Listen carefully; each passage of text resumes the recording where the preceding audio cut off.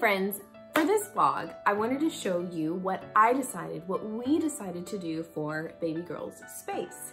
So before I get to what I did, if you can see, I did this wall all of myself. I'm pretty proud of myself. I want to tell you our thoughts behind where I'm at, because we are in our bedroom and we decided that we weren't going to set up a nursery for baby girl until 6 months after she's born. And the reason why is because we have a 3-bedroom home. However, the master bedroom is downstairs and the nursery is upstairs. From what I understand, it's not going to be very realistic to be going up and down the stairs multiple times after healing from a birth, you know, having to go up and down the stairs nonstop throughout the night, throughout the day. And so we thought, you know what, let's just have baby girl with us in our space for 6 months at least. Then we will officially have her in her nursery. What I wanted to do was at least make an accent wall for her. I wanted to get excited about that. And if she's gonna be in her room, I wanted to at least have the wall for her. So let me show you what I did.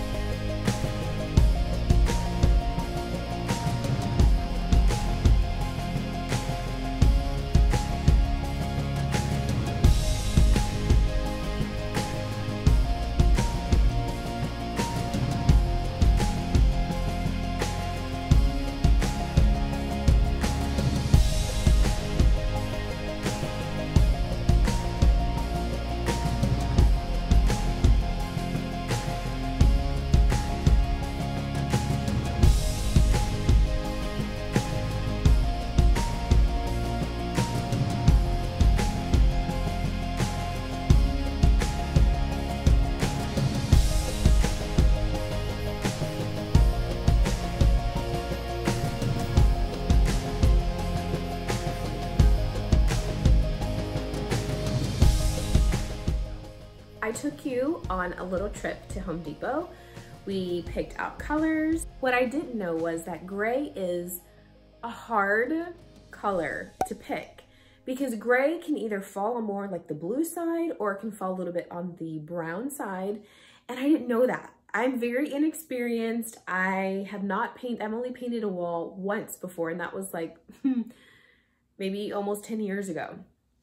So I don't know what I'm doing. What I should have done, don't laugh at me, I know I'm very inexperienced, but what I should have done was bought samples, put them on the wall, compare them to the colors that are in this room, and that's what experienced people do, right? Well, obviously I didn't do that. I just bought the little swatches, the little samples on the paper, and I thought that was good enough. So the first color actually didn't work. It came out like a light blue. I was ticked. I didn't like it. And I did it, you know, I did it, and I was like, you know what? I'm willing to do it again because I'm not cool with this color. So we went back, we got another color, and it's more gray. Hopefully it looks gray on the screen too. And so I did that one, and I'm pleased with it. It's better. So what we did next, I initially looked at a wallpaper with this herringbone style. However, what it was going to cost us for this wall, it was supposed to be $800, and we just didn't want to spend that kind of money on that. So I did a little bit of digging.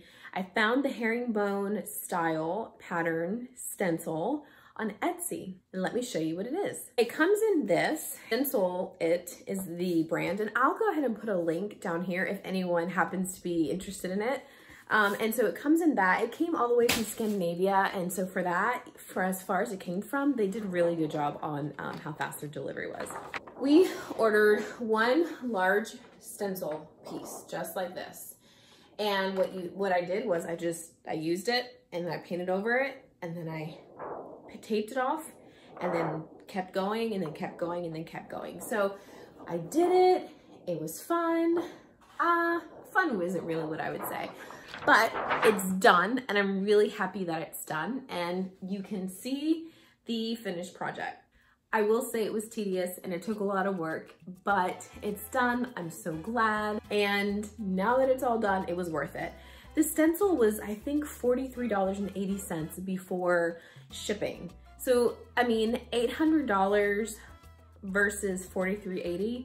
I mean, it was a no-brainer. And so, yeah, it took a more effort on my part, but I was willing to do it. And I had time on my hands, and I'm excited for the baby. So it all worked out. Now, the only thing that you have to realize is that when you buy the wallpaper, it's obviously perfect, right? Because it's printed, all of the, each style, everything is perfect. When you do a stencil, it's not gonna be so perfect. And so at first it was a little hard for me to be okay with that. At first I was like, oh my gosh, I don't know if this is gonna work, but from far away, it looks amazing. All in all, I'm really glad we did that. So next step is to buy her furniture. Our baby shower is February 16th, which is, next month. So I don't know if we're gonna buy any furniture before then. I don't know if we're just gonna wait it out. But on this wall, I am planning on fitting her glider, a bassinet, her changing / dresser, and then a diaper pail. It's a long wall, and I think it's gonna work out beautifully. I have already reorganized the closet, and I started the things that I do have, I've already started putting that stuff out in the open. And so it was really cool. I see it and I'm thinking, man, this is real. It feels more real. And Mondo, he came home and saw that I reorganized the closet, and he sees baby girl stuff right in front of him, and he's like, wow, this is real. This is happening. So it's just so cool it's beyond. I'm overwhelmed with joy, with gladness. It's almost like I believe it, and it's almost like I can't believe it, I mean, this girl is growing. Today we are in our 3rd trimester. We're 28 weeks. I just couldn't be happier. I'm so thankful that we're actually here, and there's not a day that goes by that I still don't look at my body and say, I just can't believe this is my body. Because I think for so many years, I looked at so many women who are pregnant, and I longed for it for so long, and now that I am, I'm just like, this is really happening. So I'm really excited. That's it. I just wanted to show you what I did, what we did for her room, or our room / her space. And yeah, we're excited about it. We're super duper excited about it. And then I get to do it again when, we put her in her nursery. So although probably at that time I'll have Mondo, kind of do the wall. Because this time I did it because I had this time, but I'll probably need help when that time comes. So anyway, that is it for now. Take care, all of you lovelies. Thanks again for being here. Until next time, we'll see you then.